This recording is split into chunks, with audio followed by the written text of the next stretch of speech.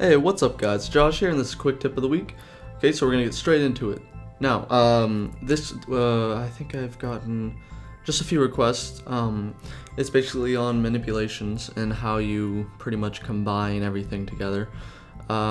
This is pretty much like the main task of manipulations, is to try to make everything look like it's in the same scene. Make sure that it, like, say a picture was taken and you want to add something into that picture, you have to make sure that it has like the same lighting and just different stuff like that. So we're just gonna do a quick little tutorial on how to one technique on how to do that. So we're gonna do in one of my latest speed arts, it's sort of a floating mountain coming out of the sea, and I sort of blended in a waterfall, like a middle waterfall right in the middle of the whole scene. So I'm gonna show you how to do that. Okay, so you're gonna take a quick picture of or just find a picture of a sea or ocean or anything. Just make sure that you have like a nice open area that you're able to use, maybe some mountains in the background or something. And then you're just gonna go to File, and then you're just gonna go to Place, and then find a nice picture of a waterfall. I used Niagara Falls, and then I just found a nice quality image, and then just place it.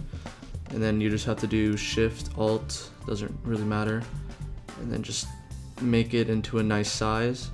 This one's a little tilted, so I'll just tilt it to make it flatter.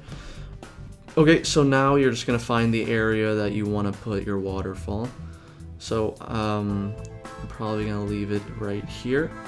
Okay, so now I can just zoom in a bit and make sure that I have a brush. Now this brush, the hardness has to be at 0, and the size, I would take a rather larger brush just to make things easier. So you're not really going to touch the waterfall itself, just the things around it. So just make sure there's no sharp edges, and try and get the other water that's in the picture out, just the waterfall itself, and that should be good. So even down here where there's sharp edges, just take that out.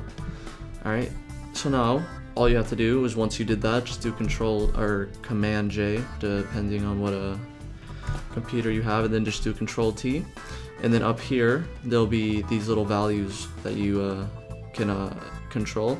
I'm gonna go to the W value, which is the width, and then I'm gonna click right here before the 100, before it, and then just put a little minus sign in there, and then just do Enter.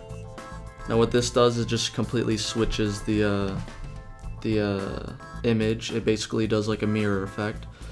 So then I'm just gonna quickly push it over to the left.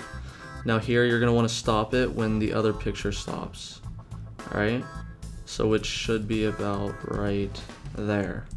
Okay, now you can see that it's sort of greenish. It doesn't really blend in well. You need it won't work. So what you're gonna do is just select the top one and hold Shift and select the bottom one, and then just right click and then do Merge Layers. So you have one layer. So now this is all one layer, as you can see. Okay, so put it back. Okay.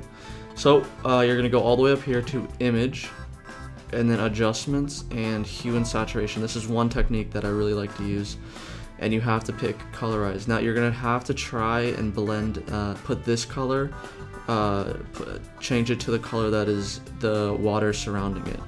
So now this might take a little bit. You're gonna have to play around with the settings. Just try and do whatever you can. Maybe brighten it up a bit. Maybe saturation. Okay, actually there you go.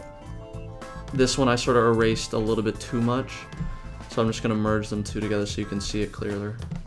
And then I'm gonna go back to what I did, and colorize, and then just play with the settings as much as you can.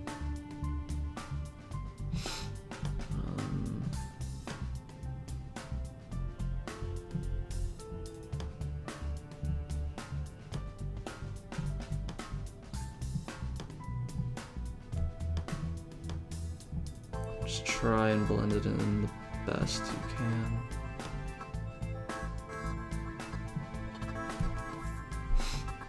Okay. Okay. No, I think that's good enough. You see these little dark spots right here. You can just take the eraser and just get rid of that and make it even look more like an edge. So that's what I'm gonna do right now. So now that these dark spots are gone, now it looks very more realistic. In an actual manipulation that I would create, I would probably spend a little bit more time on it, but for this purpose of a tutorial, this should be fine. Hopefully this helped you guys out. Hopefully this was very useful, and hopefully you use this in any manipulations or even backgrounds if you want soon. Guys, if this was helpful, then please don't forget to leave a like. And also, if you want to learn more about Adobe Photoshop, Cinema 4D, Adobe After Effects, and Adobe Illustrator, then please do subscribe, guys. Thanks, and I'll see you later.